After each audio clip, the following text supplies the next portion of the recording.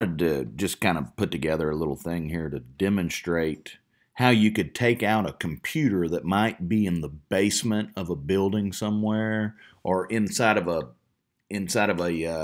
under a bunker or something like that, with a round that we call depleted uranium. And depleted uranium is a round that a M1A2 will usually fire, and it'll fire into another tank. And what happens is when it goes in one side of the tank, it basically makes a 1 inch hole or 2 inch hole, whatever the diameter is. I think that's OD. I'm just kidding. And then on the other side, it'll go through the tank, and on the other side, it'll come out the other side of the tank. And what that does is create a vacuum, and it just goes in and out, because depleted uranium is one of the hardest substances on. It's like a diamond, basically. It's just really hard. So it'll penetrate anything, and when it penetrates even a tank, it's gonna create a 2 inch hole on one side and a 2 inch hole on the other side, and it's moving so fast that it sucks the contents of the tank out that hole. So if you were in that tank, you'd actually just turn into pink mist and come out of the other side of the tank. Basically is the way a SABOT round works. Well, I got this great idea, because apparently we got some computers out there that are trying to conquer the world, and nobody really knows where they're at. And if they do, I've got a really good idea how we could secretly take that out, and we could even make it look like somebody else did it if you pull this off to perfection, a little scandalous like. And this is the way you do it. Now, I've already described the SABOT, so here is a video with some SABOTs. Depleted uranium is about 1.6 times as heavy as lead. This high density means depleted uranium is an excellent armor plating, because very few materials can penetrate it. Depleted uranium is used as armor in the Abrams M1 series tanks, and as 105 millimeter and 120 millimeter kinetic energy penetrators for M60 and M1 tanks. Depleted uranium is used in 25 millimeter rounds for Bradleys, and 20 millimeter and 30 millimeter rounds for aircraft.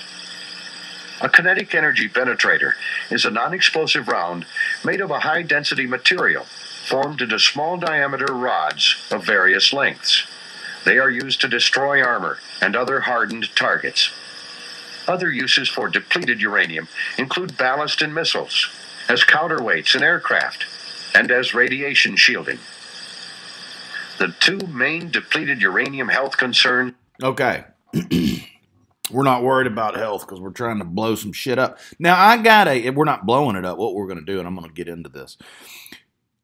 This is the idea, okay? You can penetrate a tank with this. Now, the faster that depleted uranium is moving, let's say that you had it encapsulated in some sort of a missile type directional precision fired rocket, right?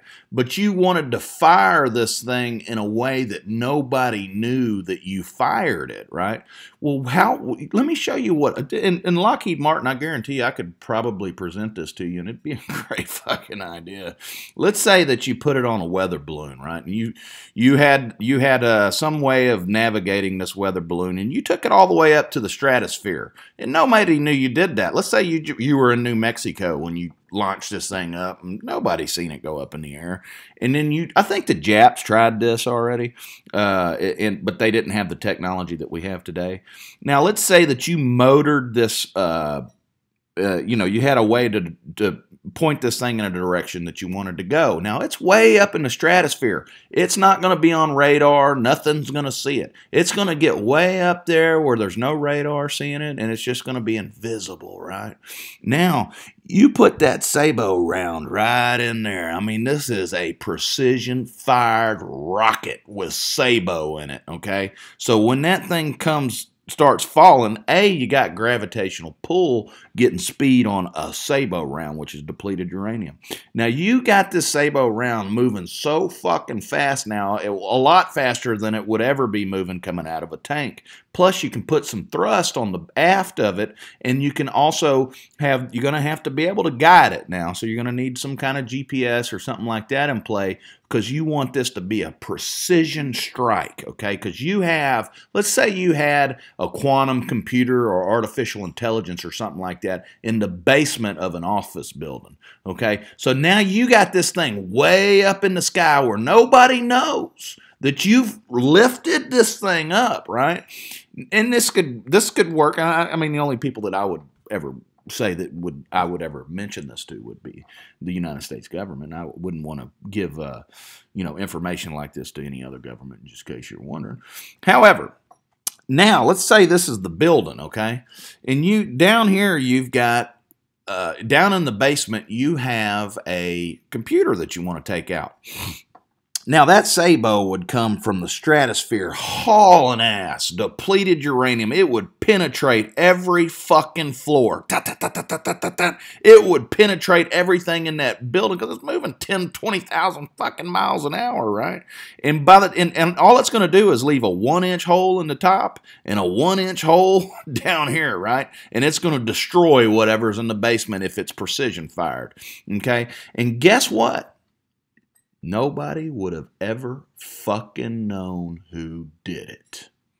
Indeed.com. I'm all mixed up. Oh.